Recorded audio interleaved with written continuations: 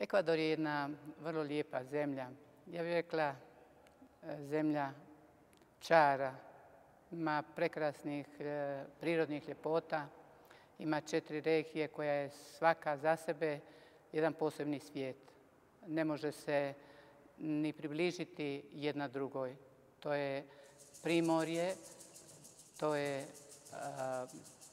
Paramo ili Sjera, kako se to zove, i onda uz to je Orijenat, gdje su još uvijek prašumski ti dijelovi koji su po sebi sami čar, a u isto vrijeme sa svojom prirodom faune i flore. I tome još Galapagos, koji je za sebe poseban svijet.